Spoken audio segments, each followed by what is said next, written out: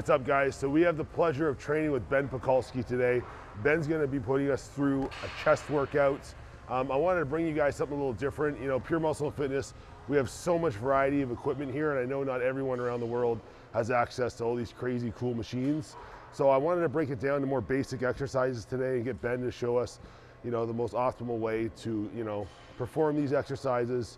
So we'll probably be doing like a dumbbell press, maybe a Smith press, Smith machine, and maybe a pec deck. Keep it basic. So these are, you know, techniques and things you guys can 100% apply to your training. So on the way over here, I already had my PAKULSKI Ultra. I've been using the Ultra lately. I'm 5 weeks out from my next competition. And as I get closer to a competition, I tend to like back off the stimulants a little bit, but right now I'm still using the Ultra, but I will switch to Elite eventually. We're gonna get started. We're gonna locate Ben. Ben's over here, so we're gonna talk to him about the rundown. And yeah, I'm definitely excited about, you know, this workout today. So precision, don't worry about how many, don't even working hard. Worry about doing it really well. Head back, head back, head back, good. Yep, and now wait, this is what I was telling you. So tilt the dumbbell that way. So like you're leading through with your thumb. Yep. It's almost like the thumb pushes first. Stretch back a little bit toward me, like tilt it. Yeah, there you go, from there. Nice. So good. External. Yeah, there you go. Perfect. Perfect. On that stretch, lean back just a little bit. There you go. Oh my now God. Drive your shoulders into the bench. Resist the urge to let your shoulders go forward. Good. There you go. Finish, buddy. You got it. Come on. Keep grinding through. I don't care if the reps get smaller. You keep pushing. Let's go. Don't change the form. Don't change the form. Good. Don't let the elbows drop down. Come back. Let the hands drop back. Just a little bit. There you go. Go. Yeah, there you go. Go again. I got you. I got you. Come on. Drop it back. Nice. One more. Drive into that bench. Squeeze this. Push this. Fucking break this. Let's go. Nice. Oh my gosh. Yep. Wow, that's cool. So man, the strength is there, right? You can get strong easy. That's not the problem. It's learning how to do things in those positions of weakness. Yeah. Prevent injuries. Through that range, right? Yep. I'm laying on my back. So you're gonna have the dumbbell there. It's perfectly stacked. Yeah. If I do this, it's pulling me this way, right? Right. If I do this, it's pulling me that way. Yeah, yeah. So by having it pull me that way, the pecs are doing way more work. Causing them to work harder. Yes, if it goes this way, it's actually assisting. Right. So most guys are going there. Right? Was it? These little things that add up. Well, you're trying. Yeah, you're trying to cheat. You don't know it. Right. So let's go over there. You got 60. Head stays back the whole time. See how much you can get rid of that arch. So like crunch down a little bit. There you go. There. Feel awkward. But go. Really exaggerate that length. Stretch. There you go. Nice. Oh yeah. Get another contract through and squeeze like you're posing. Make sure everybody those striations right across the chest. Squeeze. Shoving that bench. There you go. Flatten that out. There you go. Length, length, length, length. Yep. Stay high. There, try to hold hands back. Good. I got you, man. I got you. You grind through these. Keep going. Drop the elbows back a little bit. Hands back. There you go. Keep going. I don't care if the reps get shorter. You just keep going. Even if it's partials, keep going. Keep going. Yep. You're going to fight through it. Drive into that bench. Drop the hands back toward me. There you go. Yeah, come on, buddy. Yo, at least 3. Drop the hands back. Push the hands back into me. Push. Yep. Find that length. Find that length. Find that length. Go. Keep going. Keep going. You got partials. Keep going. Grind. It's all about that first inch. Contract. Same thing. Don't change it. Don't change it. Squeeze. Stop. Full stop. Driving back. Now contract from there. Good. Do it again. Contract into the bench. Squeeze your back. Pause. Full stop. Full stop. Go. There we go. Oh my gosh. Oh my gosh. It was a build up. So.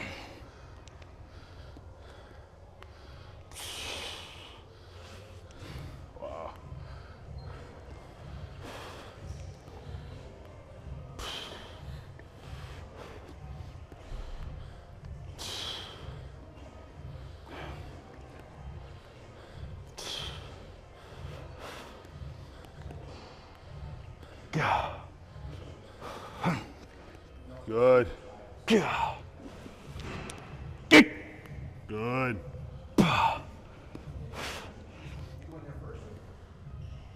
Go. Fuck. Thanks, man. Oh, yeah. Good job.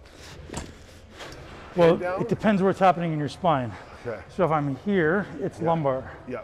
So if it's thoracic. Okay, so you can keep chin down. Yeah, so down. right. So I want my rib cage and my pelvis to be stacked, but I don't want to be. So if I large from the lumbar, then it's happening from here. So it's like I'm lifting up from here. So I don't want that. I want it to happen from my thoracic spine. So most bodybuilders come in here in the thoracic spine. Yes. So if I extend this way, Yes. my lower back, then my thoracic spine rounds, right? Because it has to compensate. So if I round this way with my lower back, my thoracic spine has to go the other way. Does that make sense? Yeah. Because the spine has to be stacked.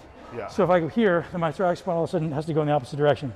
So I want to keep this neutral, so the rib cage stays down, but my chin is tucked, so it's there. So I'm trying to keep like a thoracic extension, not a lumbar extension. Does that make sense?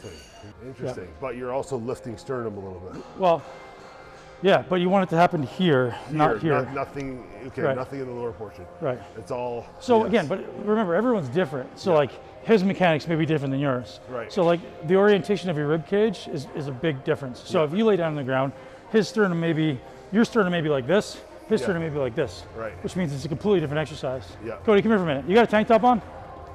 So see how that sternal angle is almost horizontal? Yes. So for him to use his pecs, like if he wants to use those lower pec fibers, like all this, this needs to become in vertical alignment. So he has to then arch up massively, like arch up a lot. Put your feet up on the bench. Good. Now lift your butt in the air. Higher, higher, like you're trying to go decline. Right, so see how that now, all those pec fibers are in vertical alignment? Yeah, it's all up. So he would have to do that, but you don't necessarily want to do it by doing this. You would just change the angle of the bench. The angle of the bench. Yeah, so that's how we think about this, right? He looks like he is missing muscle here in comparison to other. So here's an important, I don't know if you've ever seen me do this, but so if we follow his pec insertion out and we actually go, okay, there's the muscle, you can see the top of the muscle is so lean, right? Yeah. So follow those in where they kind of meet on the humerus, just go like that. See how they kind of meet? You can find some imaginary points, like right there. You can feel it's a tendon. Yeah. So if he's laying on a dumbbell and he's holding that dumbbell through his hand, make a fist.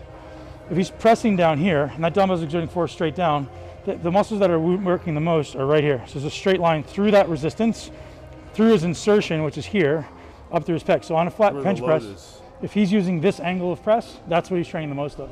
Right. Right, so his frontal. If he starts coming up here, now what is he working? Now it's also stretching through here. Exactly. So these become movers and these become movers.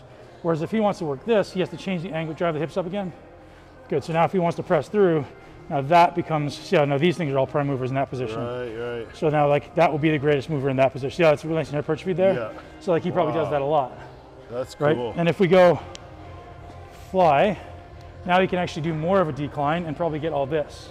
So man, if you want to build like that part of your pec, which is visually that's the weakness, is you need to do a decline fly. Okay. Yeah, because that's the only way you can access that. Okay. Wow. Yeah. That's cool. Does that make sense? Yeah, thanks, Ben. So that's how I'm looking at you and going, well, your body's different than his. Yeah. So like we're just trying to find the best position to advantage the specific part of the pec we're trying to work. I don't even know. Let me take my shirt off, see what my pecs are weak. Yeah. Yeah, so this is really good for your like the majority of your pecs. Like you're a guy who should build a great chest. Yeah. But to do an incline, I'll do a decline today for sure. Go ahead, just go do a couple reps. So where your pecs are kind of faltering is you're trying to, as soon as you press, it's starting to come down here. So just be aware of like that. And if we want to work more lower chest, we just change the angle of the bench. Right. Yeah, which we should do today. Let's do it. Yeah. Even if it's just this amount. I think we'd go on a fly or a press and do that. Okay. Yeah. All right, guys. So that is the chest workout today. I initially had plans to maybe do some arm training too, but that workout was very demanding for me. It was stuff that I've never done before. So I'm smoked. So we're gonna call it a day. So thanks to Ben for putting us through this chest workout. I'm hoping you guys, got a chance to learn a lot, get some value from this video. You guys can apply it to your training, and hopefully we can, get back in the gym in the near future and show you guys, some cool techniques for arm training. Thanks for tuning in, guys. Make sure to like, subscribe, comment down below anything you guys want to see. Until next time.